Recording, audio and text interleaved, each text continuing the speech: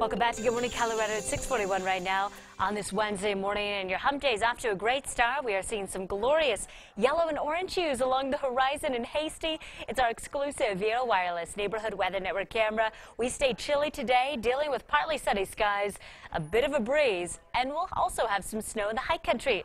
That's what we're seeing right now in Storm Tracker 13 live HE Doppler radar. If you're traveling along the I-70 corridor, you will want to pack your patience and just be careful, as there are some slick spots along with reduced visibility. This afternoon we'll have highs in the 30s for the lower terrain. You can thank the cool air. You can thank our cold front rather for cool air.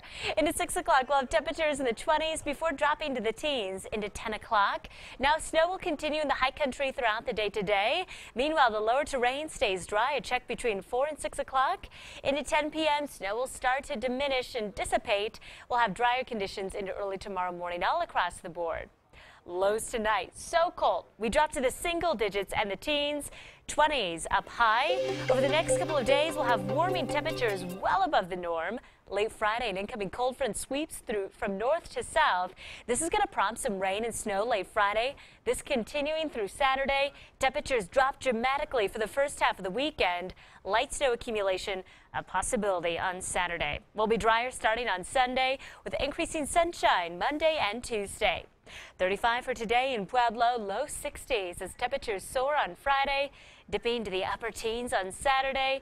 Monday and Tuesday, we warm up back into the 30s and the 40s we go.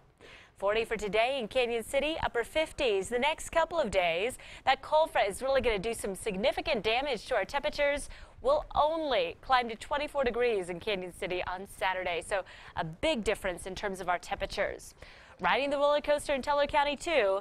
Mid-40s Thursday, Friday. Oh gosh, only reaching 14 degrees on Saturday. Dry every other day beyond Friday and Saturday. Neighborhood high temperatures and more up next at 6:51. We need that every once in a while to remind us of which season it actually is. Yeah, we're getting a couple of seasons in 1 week. Thanks, Abby. College